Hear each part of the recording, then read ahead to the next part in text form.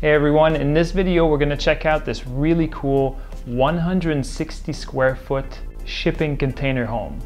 We're going to meet up with Tony and Chris, the builders, and they're going to give us a full tour. They started this build with a used shipping container that was 20 feet by 8 feet. They added between 4 to 5 inches of foam insulation all around. The whole house is built to be plugged onto the grid for water, power, heating, and cooling. And he managed to build this amazing shipping container home in only 6 weeks. So now let's go meet up with Tony and Chris and have a look inside.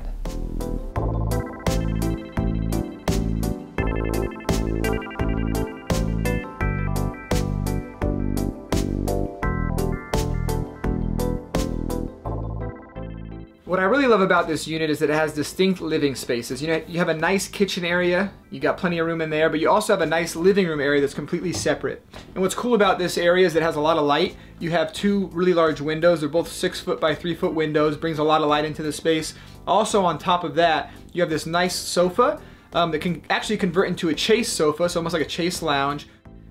As a chase, it can fit 3 people comfortably, so it provides a great space to hang out, watch a movie with some friends.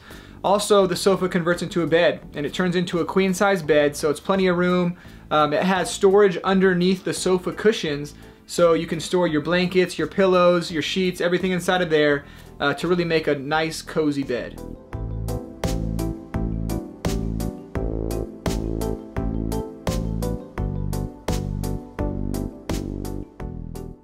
Another cool feature about the living room is the way we've utilized storage. So right underneath this TV, you can actually see a little storage unit right here for your clothing.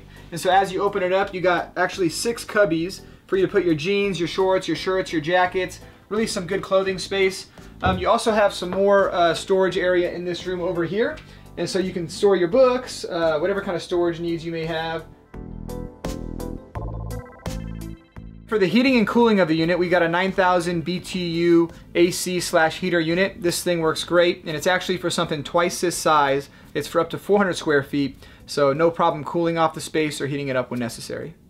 For privacy, we have these awesome cordless cellular blinds. You just pull them right down, blocks out any sunlight that might come in, and they work great.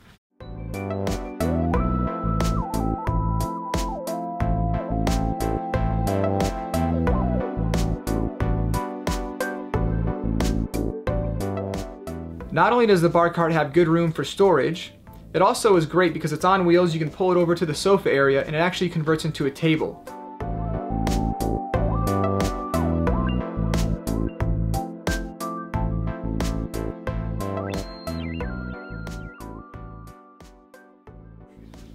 Welcome, we're in the kitchen. We have upper and lower cabinets. We did a navy blue color here. Gives it a little bit of pop to it. We have a microwave, 2-burner induction stove. We got a fridge right here with a freezer in it.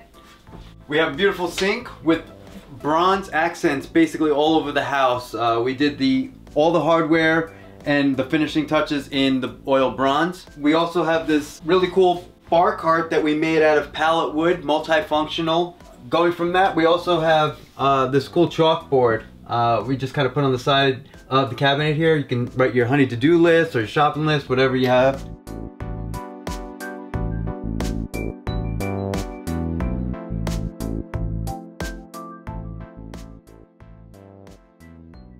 Transitioning into the bathroom, we got this really cool pocket door. We did a little bit of the blue go off of the kitchen, and its pocket door slides right open, and you enter through the bathroom here. For a tiny home, we actually did a pretty good size bathroom. We did a corrugated steel shower, decent sized shower. We also have a vanity that we built out of pallet wood as well. And we did a vessel sink on top and a pallet wood mirror frame. And the cool thing about this bathroom that adds to the corrugated steel and the overall look of it is the pallet wood wall. We used 3 kinds of stain in it, mixed it up a little bit, and I think it came out pretty well. Also, this cool ceiling, this is the first time we attempted it. It's a tin ceiling, gives it a really cool modern look, almost a little vintage as well.